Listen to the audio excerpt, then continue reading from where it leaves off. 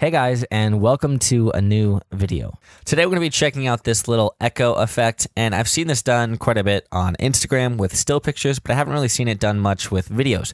So it's a fairly simple technique, and I'm going to show you two different variations. The first variation will allow the object to continue in motion behind the lead object, and the next variation will basically freeze the object in its place.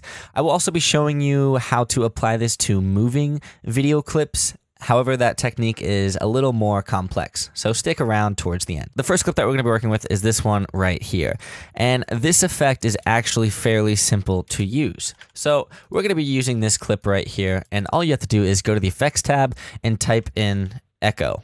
Drag the echo effect onto your clip that you're going to be working with. First things first, we have to understand what the echo effect does. If you look down through here, we can echo something by a certain time, and then we can add a number of echoes. So if we change the number of echoes to around 5, you'll see that it got brighter. And this is because our echo operator is on add. All we have to do is change our echo operator to some of these maximum or minimum values or screen. You just kind of have to play around. But I found that minimum works best for a bright scene like this. And if you go to maximum, it'll basically do the opposite. So keep playing around with these, see what works best for you. Minimum works best for me. So if we scrub through here, you can start to see that is actually echoing our object that is moving. Now, it should be known that this effect works best with a still shot. As you can see right here, there is nothing moving. This is done on a tripod. But like I said in the beginning, I'll show you how to do it on a moving clip later. Let's understand how this echo effect works. Basically, the echo time will change how far the echo is. If we do -0.5, our video will basically echo -0.5 seconds behind the lead. Now, to understand this even further, if you go 0.5, that will echo it in front of the video. For this example, let's do -0.4. Scrubbing through this, you can kind of see that we have an effective echo already happening.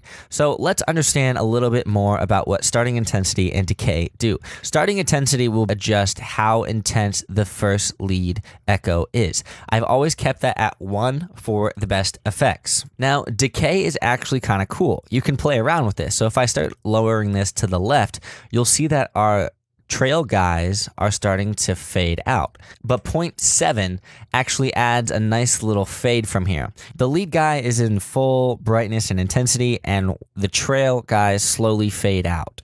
Now, if you don't like that, just keep that at 1, and that'll fix it so it's like so. Now I'm going to show you the other version, which takes a little bit more manual labor. So for this version, we want to freeze our object in a certain position. So for example, I want to freeze this guy right here and have the video keep going on. So all we have to do is hit C on our keyboard to bring up the cut tool, click on our video layer where we want to cut it, and then all we have to do is click V to grab the selection tool, click on our video after the cut, hold Alt on our keyboard and duplicate that layer up. All we have to do is drag it up. Or you can hit Control C and then Control V to paste it above the clip. Click on our second video layer, and all we have to do is right click and go to Add Frame Hold. This will pretty much freeze that clip so it doesn't move. So for example, it looks like this now. Now that our top video layer or now picture is selected, all we have to do is go over to the Effects Controls tab. Let's click on the Free Draw Bezier. Once we click on Free Draw Bezier, we can go over here and start to draw around our object and mask him out, basically. So we click and draw these lines. The closer you get to your object, the better. Sometimes you're going to want to get in really close, so all we have to do is click this fit button down here and change it to around 200% or whatever your needs are. And all we're going to do is click and drag around our object and mask him out. Since we are using this as our lead edge, you want this to be as close to the object as possible. If you click outside this edge and drag, it will rotate your mask. So you don't want to do that. So let's just keep going on here. And for this part, I'm going to fast forward. Awesome. So once you complete the mask, you will see that it instantly takes it out of the video. What I like to do with these masks, I like to keep the mask feather a little bit lower, maybe around 5%, click on the 200% zoom level and change it back to fit. Now, if we play back through this from the beginning, you'll see that our character actually freezes right here. Now it's also cool to see the video layer from behind moving out, because as you can see, our mask is not perfect, and that was just because I was going through it really fast. So whenever you guys are creating your mask, you can always come in here and click on the mask layer on your video and adjust these edges even a little bit more. You can even add some more so that you don't get any of this blue haze that is happening from our sky. So keep playing around with that and you'll get an effective mask. So now that you understand how to do the first one, I'll show you how to start the second one, and you can basically do this on your own.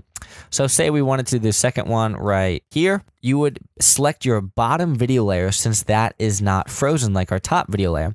Select that bottom video layer and hit C on the keyboard, make a cut, and then select the second half of that bottom video layer, hold Alt on our keyboard and drag that above to the very top. We're kind of creating a stair step effect. Now, right click on that top video layer and click on Add Frame Hold. Freeze that entire area, and just like before, click on the Free Draw Bezier under Opacity and start drawing around your figure. For the sake of time, I'm not actually going to do this.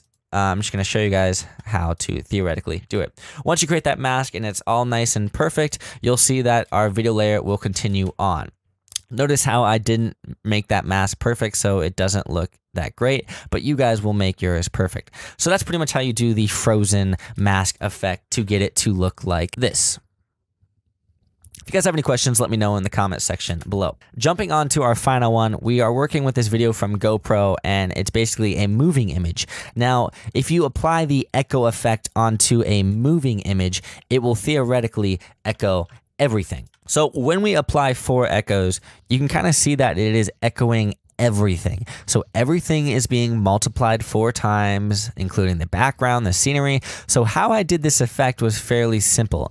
Deleted my echo effect, and I chose a point that I wanted this effect to come in full swing, which was right when the jump happened. So I'm going to hit C on the keyboard to make a cut, and then I'm going to scrub all the way to the end till he lands right there, and I'm going to hit C again. So now I have just this center clip to work with. I'm going to click on the effects tab and type in echo and drag echo onto that center clip.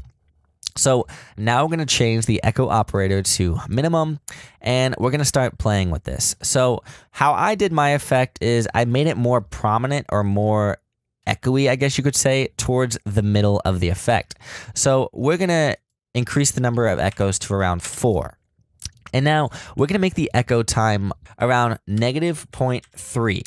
So -0.3 I think looks pretty decent for this effect. It brings it out right here.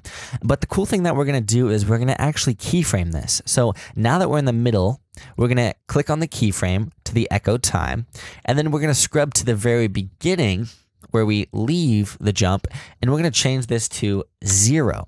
So what this will do is if we scrub through it, it'll start to apply this echo effect in an increasing value as we are going along.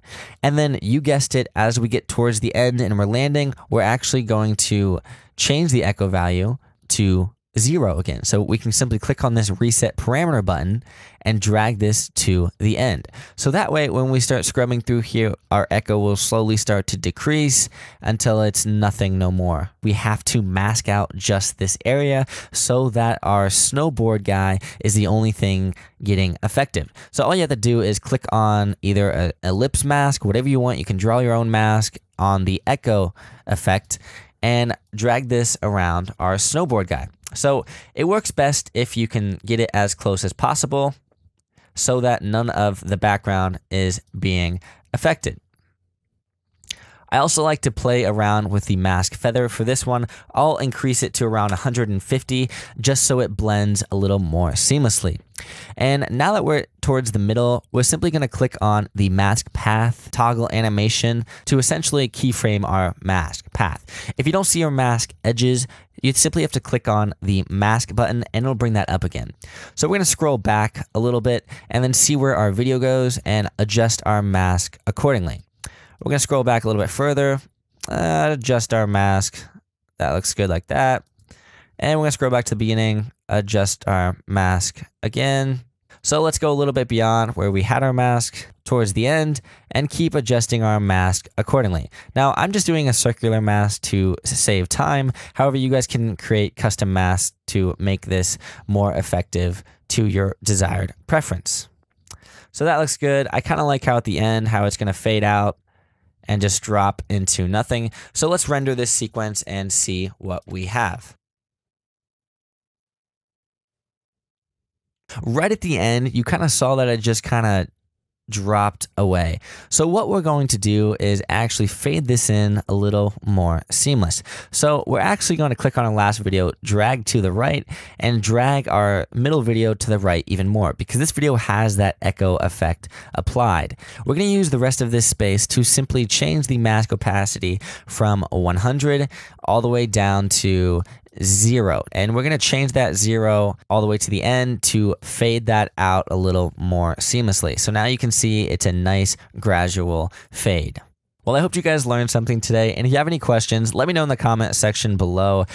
As always, click that thumbs up and subscribe, because I'm going to be making some more stuff in the future.